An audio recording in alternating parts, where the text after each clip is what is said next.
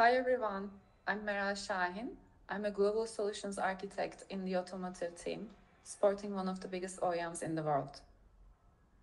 Hi, I'm Jeff Phillips. I'm a senior software development engineer in the AWS IoT automotive team.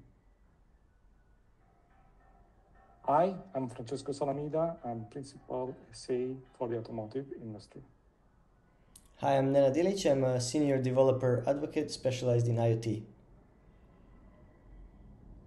Today, we will be demonstrating how easy and cost-effective it is for automotive customers to collect, transform, and transfer vehicle data to the AWS cloud in near real time, while allowing deployment and management of vehicle software remotely.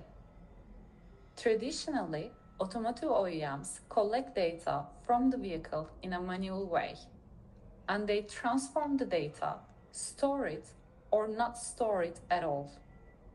The amount of data automotive OEMs ask to collect is ever increasing. For ADAS, autonomous driving use cases, every single day, from every car, large amounts of data needs to be collected and stored. With this demo with IoT FleetWise, we want to show you how you can move the decision if the data is meaningful from the cloud to the car. With IoT FleetWise, you can create rules based on certain conditions that is significant for you before storing the data in the cloud and so optimize cost. Now we are going to show you how the configuration of the vehicle software can be done remotely and at scale using the automotive best practices and state-of-the-art technologies. Over to you, Nenad. Yes, so in order to simulate a car, we used CARLA, which is open source simulator, which provides us with the diverse sensor suite, including vehicle speed, acceleration, brake pressure, collision, intensity, and GPS, among others, while allowing users to interact with the system and perform a virtual test drive. The simulated vehicle is providing those signals over CAN and are being consumed by the NXP Gold box running the AGL build Linux and acting as a vehicle connectivity box. So Jeff will go and explain about AWS software and what we have running on a connectivity box. On the connectivity box, we have AWS IoT Greengrass running AGL, which allows us to remotely deploy packaged software components and manage their lifecycle. In this specific environment, we have the AWS IoT FleetWise Edge agent deployed as a Greengrass component. It is using the Greengrass IPC client library as a proxy for communication with the AWS IoT core. This simplifies the configuration of FleetWise as the Greengrass handles the provisioning of credentials and allows the configuration of FleetWise to be updated remotely. The FleetWise agent is used to inspect CAN signals from the vehicle network, which in this case is coming from the CARLA simulation running on the PC. The agent collects data based on the campaign that the customer defines for the vehicle in the cloud. This campaign specifies which signals to collect and under what conditions. The conditions can be time or event-based, and the event-based conditions are specified using IoT event expressions that allow a customer to trigger collection based on the combination of one or more signals. In the cloud, FleetWise enables the customer to create a unified model of signal sources across their entire range of vehicles and configure the decoding of CAN signals by quickly importing the DBC file for a specific vehicle. After the data has been collected, the agent sends it to IoT Core, where it is sent to Amazon TimeStream. So once the data is in the time stream, the customer can use SQL to perform data analytics at scale and deduct insights from the fleet of vehicles. The example here on doing data analytics is using Amazon Managed Grafana, where we look at the specific signals in real time and analyze their different aggregations over time. Over to Francesco for some insight about the CDK and what we have in the GitHub.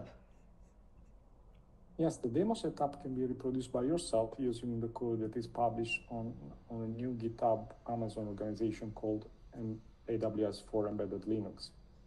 You can find the link in the code repository in the description section in this video. In there, you will find a number of CloudFormation stack written in CDK and of course a step-by-step instruction document. In addition, it would be good to call out that we have also written a CDK level 2 construct for the IoT FleetWise, already available on GitHub, that can be used outside this demo and make it easier to incorporate this new service in your workload. And now over to Jeff for a live demo. On the left-hand side, we have the CARLA simulation, and on the right-hand side, there is Amazon Managed Grafana, which is currently plotting in near real time the data collected by FleetWise and transferred to TimeStream. Currently, the campaign deployed to the gold box is a heartbeat campaign, and you can see in Grafana that the data is continuously being plotted. The CARLA simulation is currently running in autonomous mode, and you can see that the vehicle speed is going to 0 when the car is stopped at a traffic light and is going up to 30 kilometers an hour when driving. Now Nenad will take manual control of the vehicle using the steering wheel, and shortly we should see that the vehicle speed is increasing above 30 kilometers an hour. There we go. While heartbeat campaigns are very useful, they will of course incur data costs for the customer. As mentioned earlier, FleetWise also supports event-triggered campaigns that will only collect data from the vehicle when the condition specified by the customer occurs. In this demo, we can select a brake event campaign that will only collect data when the brake pressure goes over a certain limit.